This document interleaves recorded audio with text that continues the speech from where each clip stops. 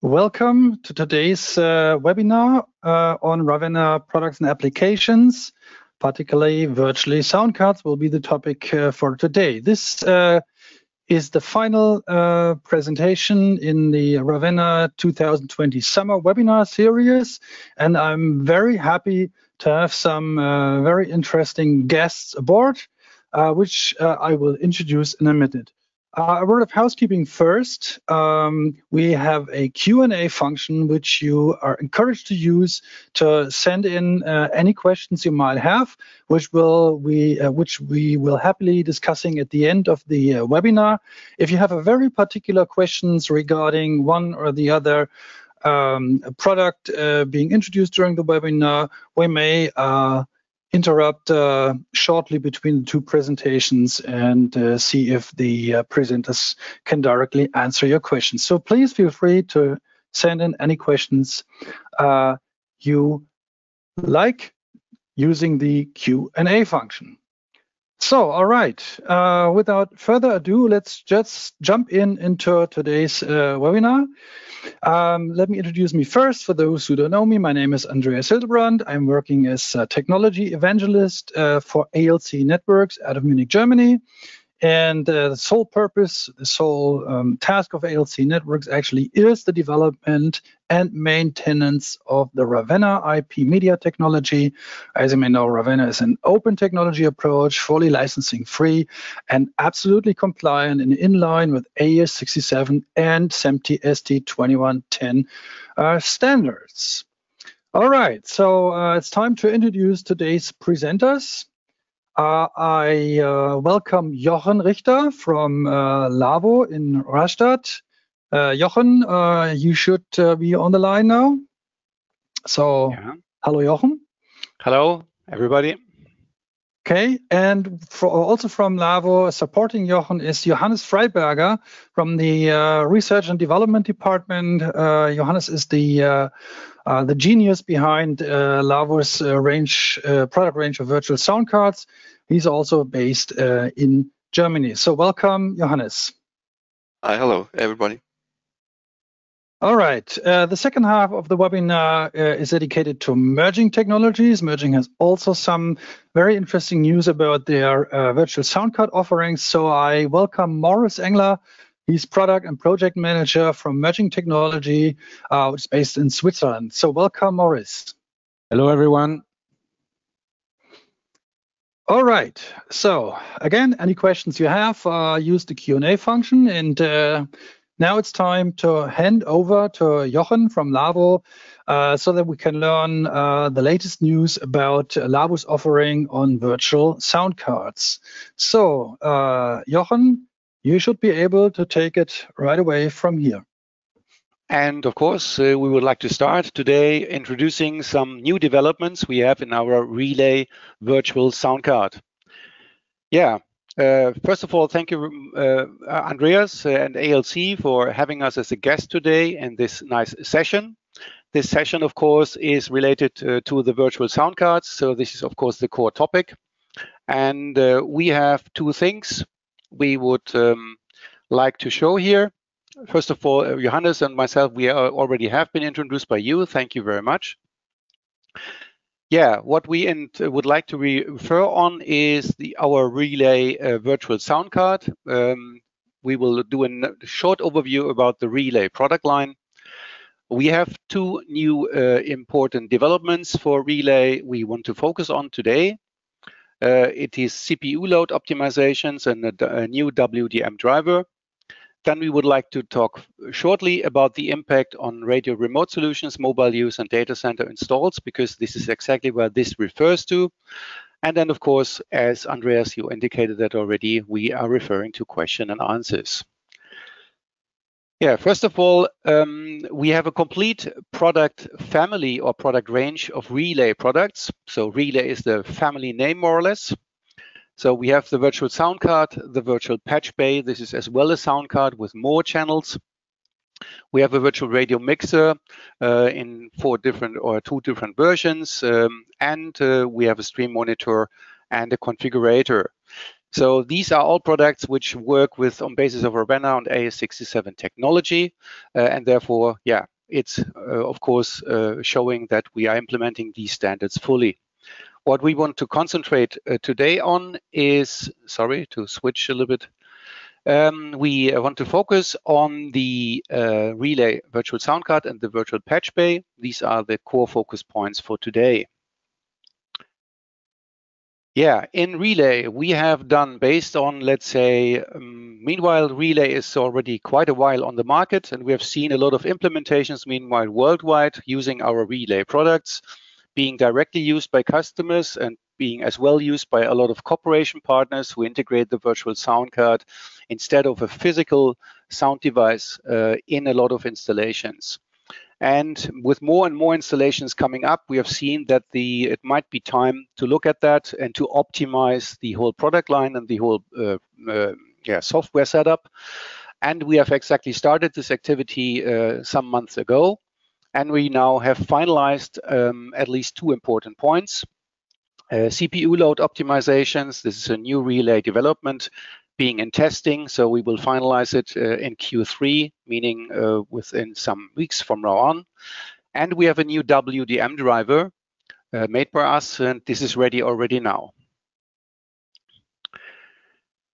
Yeah, first I would like to focus on the CPU load optimizations. This new development, what does it mean in practice?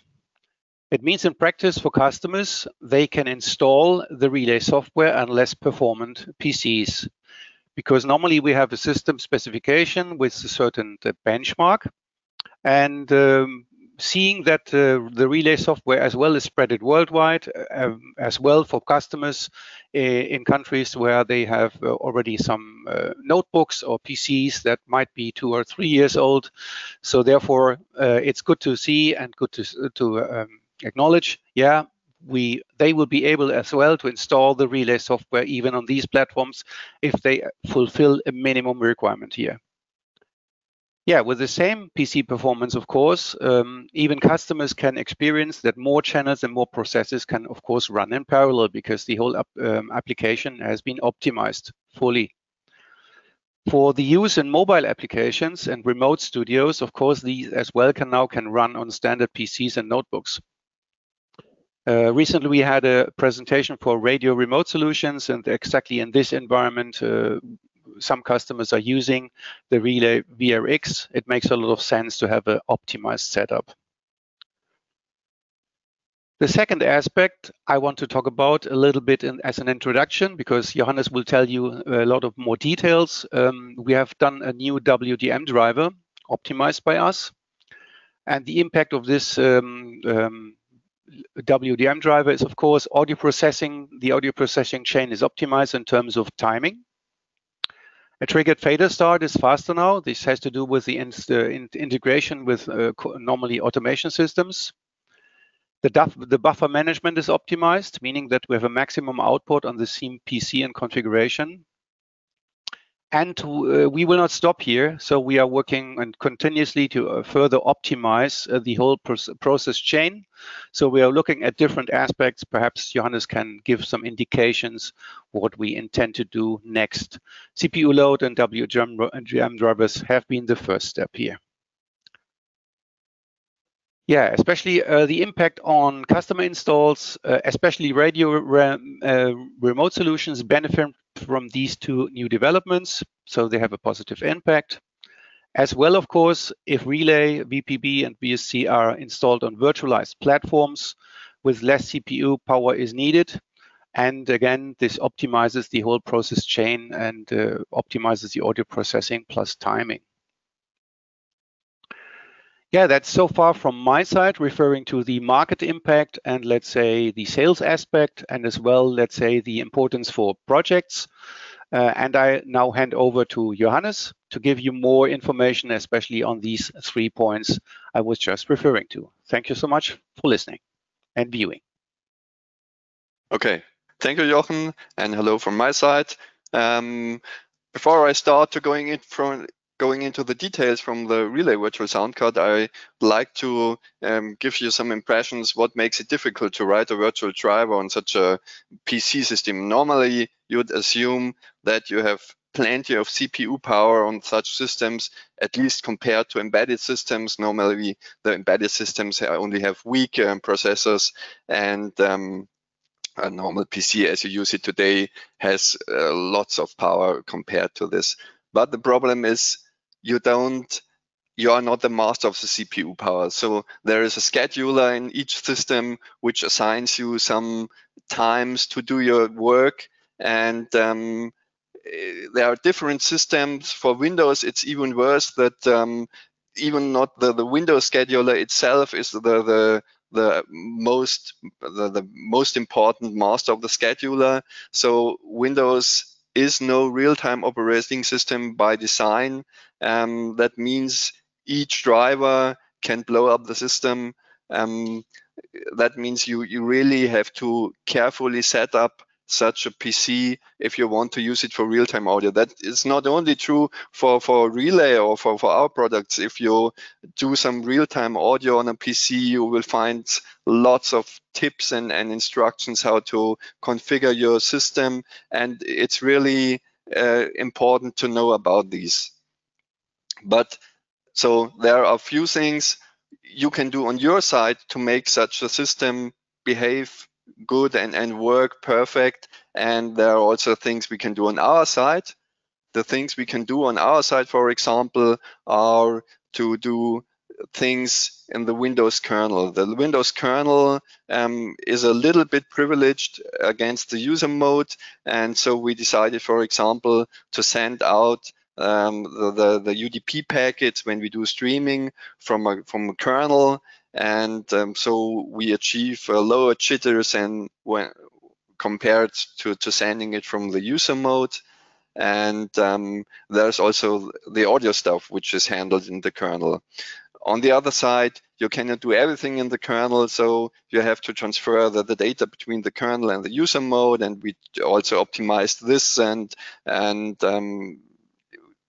when you look at the audio in Windows, it's also a big question always: should I use the WDM driver? Should I use ASIO? And many people like to use the WDM driver. It's a standard on Windows, but you also have to be aware that there are different modes how to access the audio API in Windows, and each API has its advantages and disadvantages, and lots of history when you look at the Microsoft Audio APIs.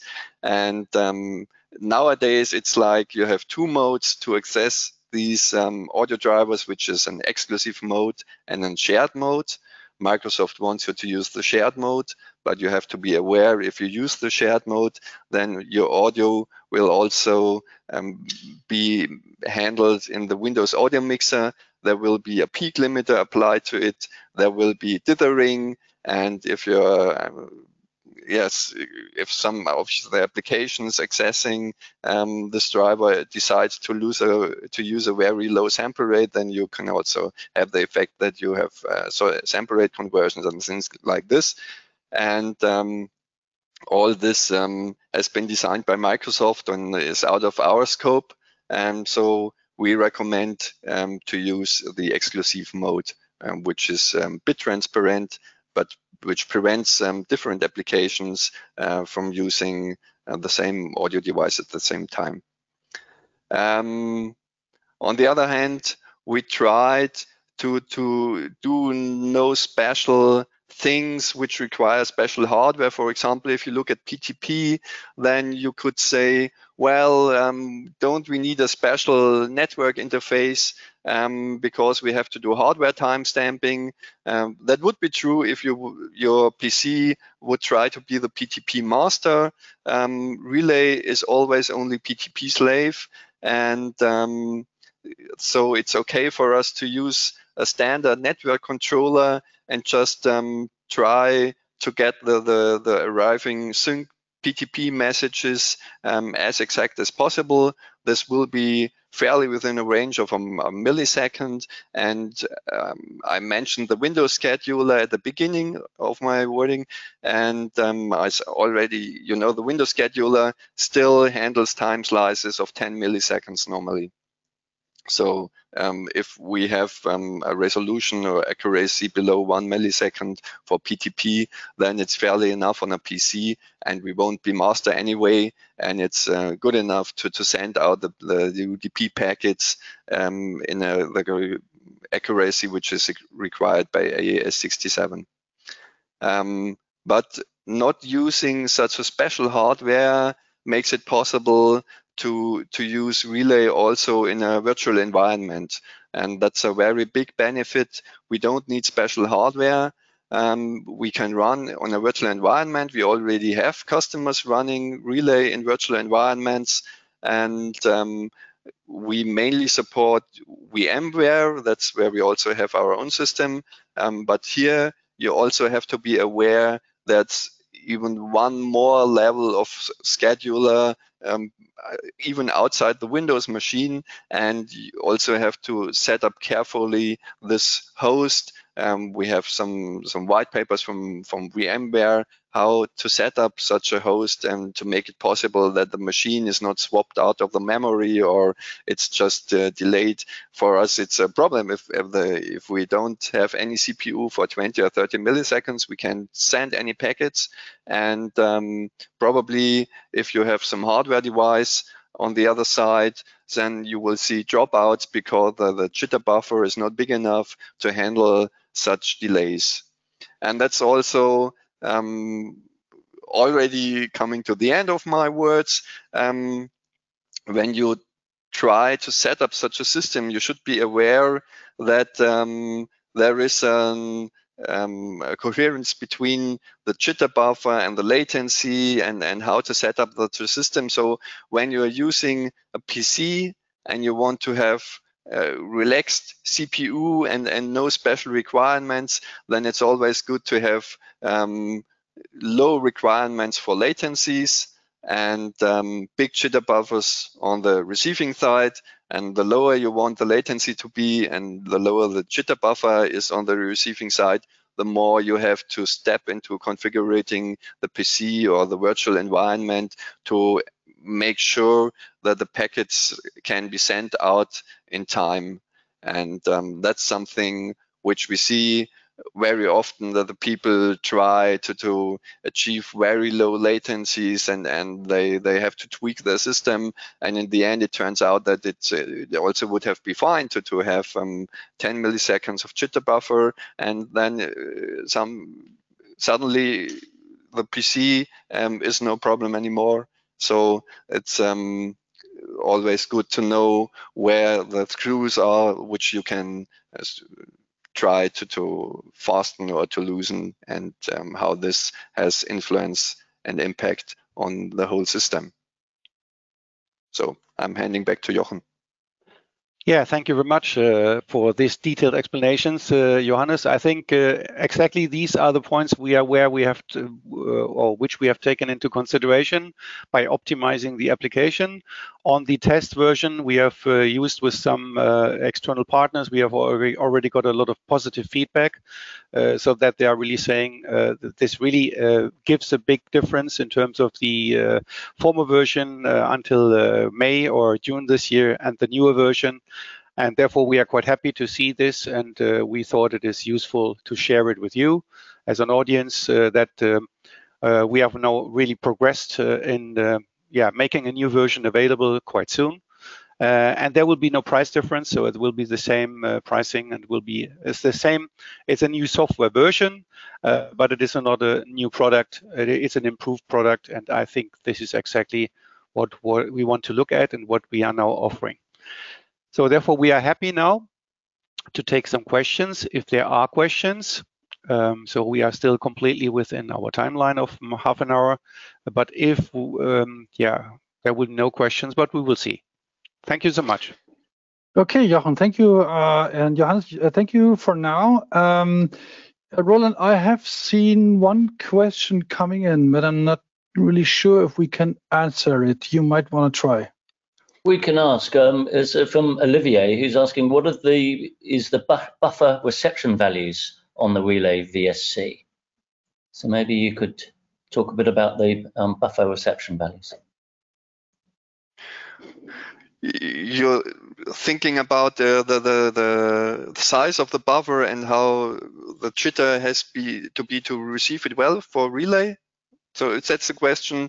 I think that's normally not a problem if you are on a PC. Then it's not like we have only 5 or 10 or 20 milliseconds of buffer. Normally, relay is easily up to 200 or 300 milliseconds of buffering, and you can even adjust it. So we have some latency settings, and so normally a high jitter for receiving is no problem for a PC or for a virtual device, really.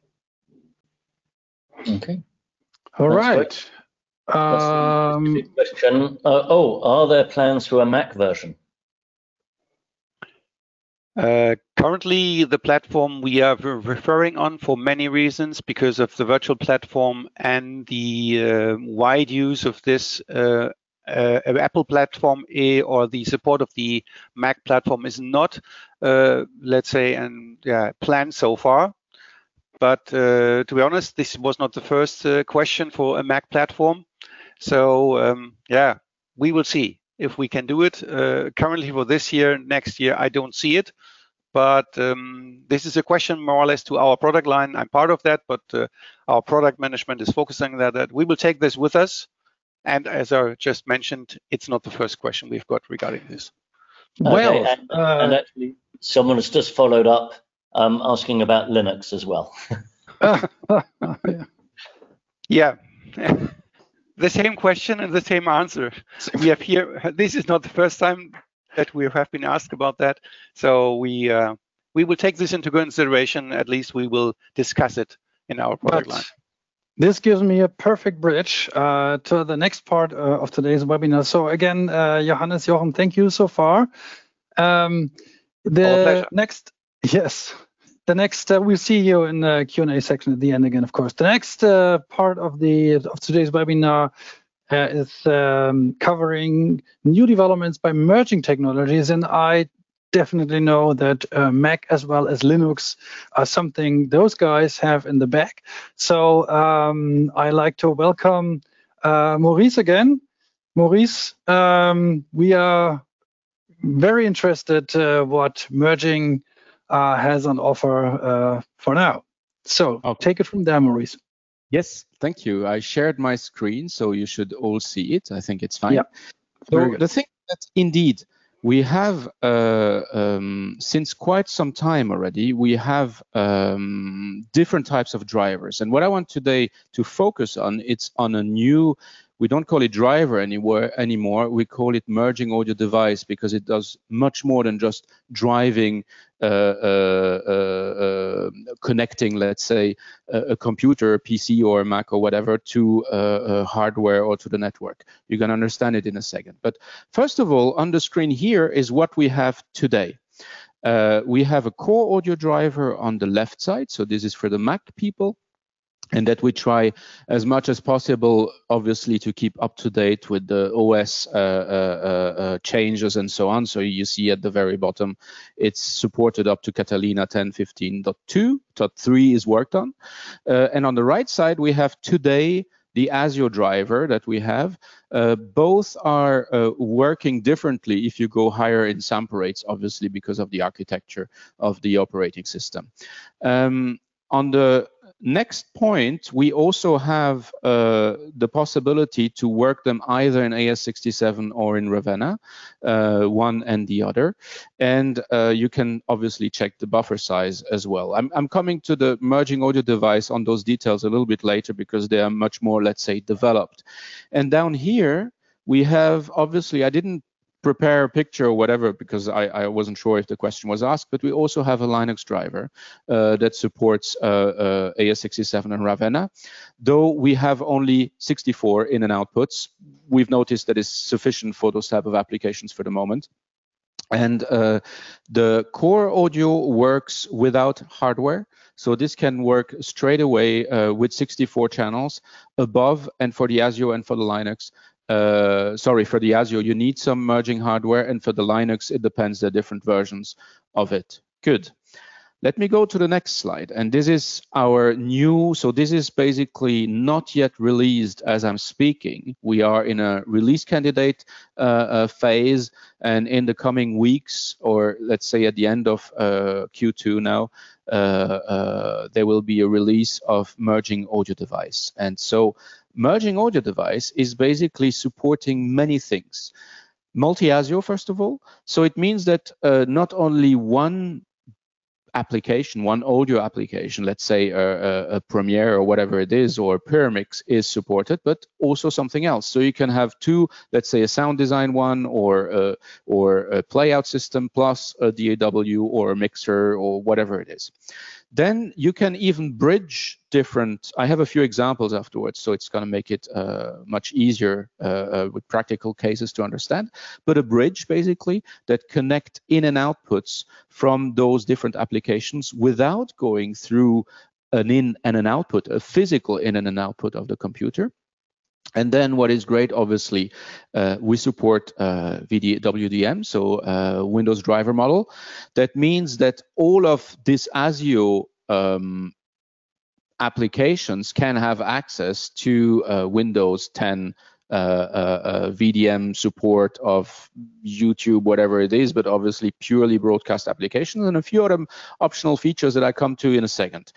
What we see as we do Mac drivers, core audio drivers, and ASIO drivers since now several years is that many of our users that are working on a Mac, they really enjoy the aggregation possibility that you have on a Mac. And this is always something that was missing in the Windows world. So what we try to do with the merging audio device is basically to recreate an aggregation like the Mac people are familiar with, but on the PC side, on the Windows side, plus many more features. So to show you a little bit, this is the driver we have today for ASIO, and this is the look of the new merging audio device. Both need a merging hardware to function. So this is basically Johannes just before mentioned some details about the way it functions, but basically our merging hardware is providing the PTP and to sync the ASIO drive to be able that our system is functioning. So this is in a local aspect on that issue. If we look at it, obviously the device could be at a distance somewhere else. So let's compare a little bit what is new, where things can change. So first of all, this is where we're gonna set up which adapter is connecting to the output world, to the network. So basically, from this merging audio device, this is now here an adapter, an RJ45 adapter, a network adapter with an IP address, and we have a secondary adapter in there. So this is new in a merging audio device. That means that we are supporting, obviously, the ST2022-7, and we have those two separate streams that can be connected. And then we obviously can go into AES67 motors with all its sharing in terms of latency, and the same thing for the RAVENNA, which is just below here. That's exactly what I was saying. So this is one of the options. So the merging audio device has a few options. One of them is the support of the ST2022-7 in terms of its optional features. The next thing which is great in this merging audio device, so this is not now related to the driver itself, it's related more to a user-friendly application, because from here you can directly recall all the different devices, hardware devices or features basically that are sitting on the network or connected to the network over here. That means that you can basically open the remote control. So if I double click on mine, I have one open so I can do it live. So this is now my merging audio device that I'm using here. I double click there and I will open a web browser, and this web browser will bring it to you. And you will see that I will have an Anubis here from which I can directly remote control. If it would be a Happy, it will show up here as well, or Horus, and so on. And all the devices would show up there. Of course, I could change the name and say it's not Anubis, whatever number, but it will be a booth next to me or Studio 25 and so on. Good. The next important feature, this was existing in our previous drives, but it went much further. So you can frame, depending on the application you are, first of all, needing, or the applications you are needing, but also, indeed, the processor you have under your skin, basically, to be able to process all those audio streams. So you can frame, basically, what your need is in numbers of in and outputs and in numbers of bridges. So in terms of in and outputs, that means today here I have a total of 24 in and outputs. But if I need suddenly a bigger production, obviously I can go up to 128, right? And this 128, if I look down here on the right side, it tells me also, if I go into higher sample rates each time, how they're shared, obviously by 2 divided by 2. Each time I go then to 2fs, to 4fs, and so on. But if I only need 24, I will only use the bandwidth of 24 and keep some processing power for other applications, for audio application or whatever is required. So this is very important so that you can really size the dimension of what you need. And as it is multi-ASIO, that means also now in this very instant, because I have 24 ins and 24 outs, I can share those 24 ins in between different applications. So for instance, I have a Ripper here that I can call, and I could define that I have 12 in and outputs for my Ripper. And I could have a Pyramix as well, so it's another ASIO application, and I have another 12. It could be 8 and 16 or whatever, you share it the way you want. But basically, I have a total of 24 in an ASIO in and output at this present moment that I can share in between different applications. And then I can bridge channels on the top of it. So this is added on those 24. Bridging means the most, perhaps one of the very obvious explanation for a sound designer.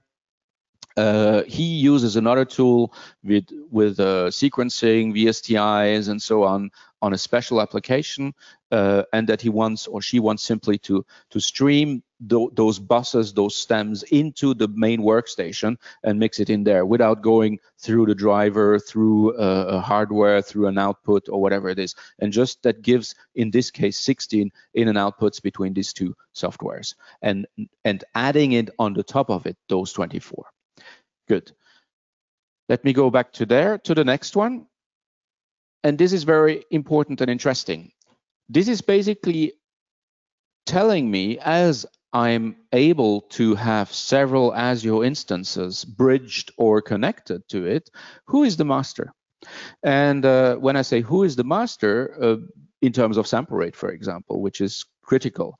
Obviously, in a pure broadcast environment, we stand generally with the same sample rate, but as we are speaking at the same time to broadcast customers or projects, and as well as to music and to film and to post-production, we see that, first of all, the music people, of course, tend to change sample rates very frequently, mostly project-based, but we see also that the music production in the broadcast environment are more and more moving to 96K or even perhaps higher. So it starts to become an issue in the broadcast environment where this sacrosanct 48K starts to move a little bit to go to 96 and so on. So here, that means that if I open my driver again, my real driver here, that I have a few choices.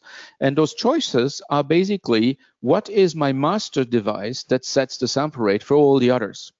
So here I have my Ripper, for example. And now if I would change the sample rate in my Ripper, it will change it automatically into the merging audio device and then to the connected hardware, for example, to the connected merging hardware. This could be fun. But perhaps I'm saying, no, what I want is to keep it as the merging audio device, because I have several devices, apps connected to my merging audio device, and I don't want to fiddle around everywhere. I want one place where I change it once and it changes the sample rate for all the others. So this depends a little bit the applications, where you want to go, how you want to work with. And then obviously this is the buffer size. Again, this is linked to the processing capability of my machine. Here I'm running on a laptop. I have several DAWs. I'm having the webcam. I'm making this presentation and so on. So I go rather to a normal or higher buffer size, but obviously this could be lowered if you go to a bigger workstation or desktop that has more processing power. So this is again really setting up the frame about what it is. This is a very interesting functionality, mix safe it's called. It's basically very quickly, if you are in a playback modus, you want all your devices playing, of course, sample accurately. But this might enhance some latency. But if you are in a environment where you record and you want to diminish the latency as its minimum, so you can disable this. That means that the application won't be synchronized anymore, but at least the latency is the lowest possible, so that you don't have somebody who might have an effect in their monitors and so on and so on. Good. This brings me now to the next part, and this is very interesting, VDM. And this is exactly what I'm doing now, actually. I'm using this VDM from my merging audio device, basically from this guy you're seeing here, to be able to talk to you and to hear your questions or to listen to the presentation that has been done just before. So I just connected 2 channels, but I can go up to 8. Logically 4 pairs basically, and it's enabled. And basically you see down here it says input 2324. So basically in my patch environment, this 2324 means that it's going to take the number 23 and 24 of my ASIO. So actually realistically, because I enabled my VDM, I only have 22 ASIO in and outputs, because I have 1 pair, I have 2 VDMs on 23, 24. Okay, so it makes sense about this. If I would increase them, of course, it would decrease then the ASIO, but you can and then enhance it again if you need more. Again, it's about the framing, about what you need. Good. Basically, the counts about what it can do at its maximum today is here on the left side. So basically, ASIO input and output on 128. Multi-ASIO bridge 128, and VDM 8 channels. This is in 1FS. One thing that is very important to mention as we talk about sample rates is that it depends which VDM application you use. I'm just giving one example, which is very easy to understand, is that we go higher in sample rates. We made some tests higher in sample rates and tried to stream something from the web with a Chrome browser, and the same thing with a Firefox browser. And what we've noticed, for example, is that the Chrome browser, as soon as you go higher than 48K, starts really to make some artifacts and so on, where there are none with Firefox. So the VDM issue when going higher in sample rate is really then dependent on the application you use, about how your system is then running or modifying it to be able to listen to it properly or not. So there's a little, let's say, setup to be done and research about the application if you go higher in sample rate with VDMs. Good. Let me go to the next part. And these are the little few options that are available with the merging audio device. So they are deployable in virtual machine environments. We're going to see a little bit in a second with a practical case. It's support of ST2022-7, and it support equally NMOS ISO 4 and ISO 5. These are 3 options independently. They can be added to the merging audio device. Good. Practical cases, I have 5 for you. 4 DAWs, basically using multi-ASIO driver with VDM, with ST2022-7 for full redundancy in a virtual machine environment, and a broadcast remote production combo with Anubis, so that I have no latency. Because that's exactly what I'm doing now. I have here my Anubis, and actually I'm mixing my different sounds, for example, or what's coming from my Ripper. I can mix it. If I show you quickly here, I can now quickly play it back. You hear it as well, and this has no latency because I use the DSP of my Anubis to be able to mix it. So also I have no latency in my headphone from whatever I'm doing, I'm talking, because I'm not going through my workstation on that aspect, okay? So a few practical schemes and you will understand it straight away. So this is the first one, very basic. So you see on the right side here, my computer. What is important to understand, it's a Windows 10. So it's supported by Windows 10, not by Windows 7, but at the same time, most of the infrastructures of the studios and people, broadcasters and so on, have done this move now. But still, to make it very clear, we have the computer that contains the merging audio device connected to the network, either with a switch or not, and to an Anubis. This will provide the ASIO clock and the PTP to be able to work in my network in this case. So for the PTP, there could be, of course, a grandmaster clock somewhere else, and that is triggered through the network.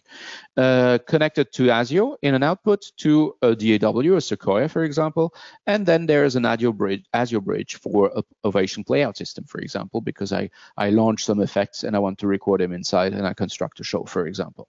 So these are possibilities. This is one possibility with the merging audio device. The next one would be a bit more complex, is that now instead of having one ASIO instance, I have two ASIO instances with an Ableton at the same time and a Cubase that is bridged into my Pyramix, for example, all working in the same computer at the same time. And in that case, typically, I would set certainly my merging audio device as being the sample rate master. So I change the sample rate here, it will change it for all the three applications at the same time, as long as they're open, obviously. The next functionality, and this is where it becomes more in a broadcast environment and interesting, is, and you see it here now, we've seen the ASIO bridge, the multi-ASIO, and now the VDM. So the VDM is exactly that. I could have a Adobe suite, for example, editing some video or just some audio, and obviously I need to record some voiceover artists. And I can have a session link via VDM connected to my merging audio device that is then sent back into my Adobe suite. So if I have an Anubis on that case, I could even send it back in here because I want to sum it to something else and then send it back into the ASIO, for example, going back to the Adobe suite. I put YouTube down here to show you that you can have several VDM applications running at the same time, obviously. The next little functionality is now the redundancy with the ST2022-7. It means that the same installation here in terms of the application, the audio applications, now is redundantly connected to a second switch. And here I show, if you see, you might see I move from Anubis to something called Anubis SPS. That's a new version of Anubis that is basically supporting straight away as well the ST2022-7. So you have two RG45 connectors, so you can have two feeds coming in, and it stays happily in the entire network infrastructure. Obviously, this is after network design and architecture. We're not talking about this here, but MAD or merging audio device is clearly supporting the redundancy on that aspect. The next aspect here is virtual machine, and we have some tests at the moment going on that are rather conclusive. So it means that MAD is happily optionally running on virtual machines, so that you obviously can have your whatever is needed application running on those virtual machines and be connected at one point on a hardware device so that you can monitor or record and microphone at the same time without any latency. That's always the aim on that. The next example, and this is a little tricky, but it's a very interesting aspect of it, is that we've seen that until now I always placed a switch in there. Now I remove the switch because I could be in a virtual machine environment and I would use an Anubis with a merging audio device, obviously, and I would use an Anubis SPS to be able to connect a microphone and a headphone, for example, to record a few speakers or whatever it is and to be able to listen to them. But I removed the switch because instead of now of being a redundancy, it has also the switch capability. So I have the network connected to the virtual machines being on one connector and the next connector to my local network, for example. So it can do switch as well. And this is then the remote broadcast with my merging audio device. What is interesting is that obviously with my remote broadcast, you have, so this shows a little bit your microphone inputs and so on, and your speakers or headphones, and you have your merging audio device that always can connect to ASIO bridges, to VDMs, and to multi-ASIO if you have several applications running at the same time on that. I didn't mention it, but very important, I showed it with Anubis each time. We have here the same configuration, or roughly the same configuration as before, but now instead on the top of it we have a Ripper, so they can all run together, sorry, in the same Windows 10 computer, but now not with an Anubis, but obviously with a Happy or Horus. So our elder converters are still compatible with the merging audio device and can be used happily on that aspect, and you can replace the old ASIO driver with the merging audio device, and this will run all smoothly. You obviously have to update the firmware on the Happy and the Horus, and then you happily run it the way you want with the latest version of merging audio device. Good. This gives us a little summary overview about what the merging audio device is really doing. So it's an ASIO bridge, obviously, so multiple ASIO applications, bridging in and outputs from one application to another as well, without going physically in and out, for example, to a converter. It supports VDM. It supports optionally ST2022-7, virtual machines, and NMOS ISO 4, ISO 5. And yeah, it comes with every Anubis or Horus or Happy, free of charge. The options are obviously optional. And you will then be able to download later on this presentation. I put here a hyperlink so that if you want more information, it connects you directly to our knowledge base, where you can have more information about the merging audio device on that aspect. So thank you very much. And if you have any questions, I hand it back to Andreas.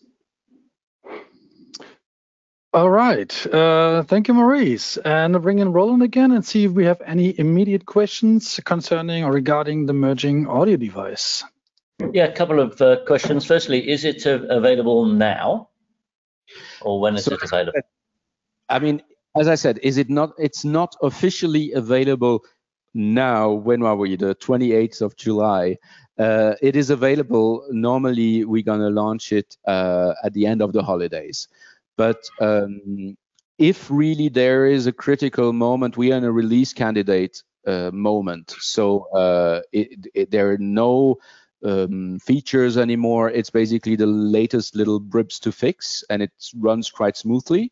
So if there's really something, a project where you need to test it now, I'm happy to forward it to Merging. I mean, to Ricardo at Merging, who then can be in contact with you to have a version to try it out. But officially, it will be at the end of the holidays. Okay, so before we hit the final round of questions or discussions, I just want to take the chance to remind everybody that there's still an offering available from ALC Networks, the virtual sound card, RAVENNA virtual sound card, which had been developed some years ago. The RAVENNA virtual sound card operates under Windows 7, 8, and 10.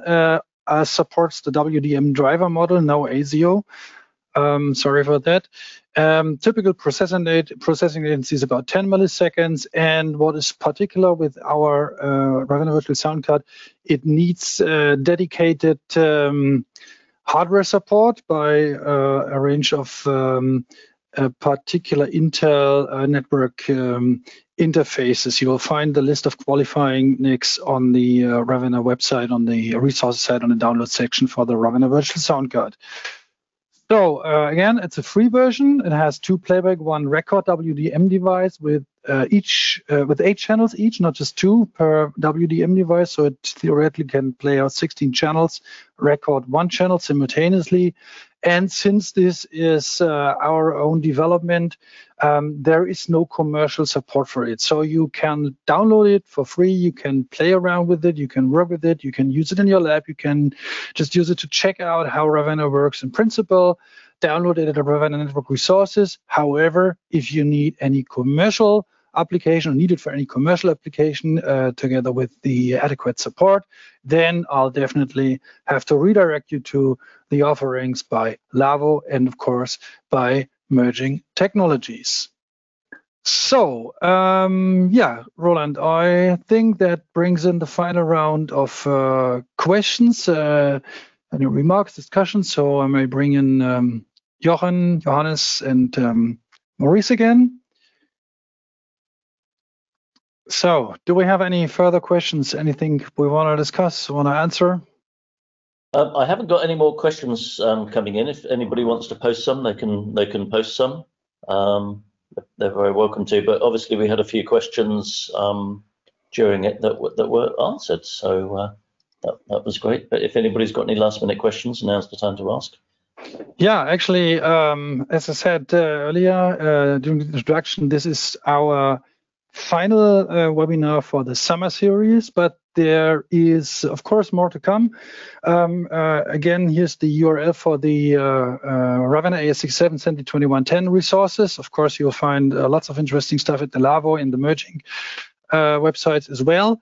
And yes, in terms of webinar series, we are currently looking into scheduling and lining up another series of presentations for, well, we call it the autumn or fall series. We don't have a fixed lineup yet. We don't have any dates yet, but you may expect starting this around or just after IBC. So if you're interested in following us and continuing dialing into our RAVENNA webinars, watch out for any announcements on, Twitter, LinkedIn, whatever social media is out there. But more important, I would like to encourage you to subscribe to our RAVENNA newsletter, where you will find all these important informations coming into your inbox. The RAVENNA newsletter can be subscribed to directly from the main page of our RAVENNA website at ravenna-network.com. So for all of you who stayed with us until now, I wish you a very, very happy summertime. Enjoy the hot days, have a bath, have a cold beer, whatever suits you best. And again, I'd like to thank you, Johannes, Jochen, Maurice, and of course, Roland for helping out on organizing all the webinars. So again, hope to see you this autumn and enjoy the summer. Let's take it from there. Goodbye.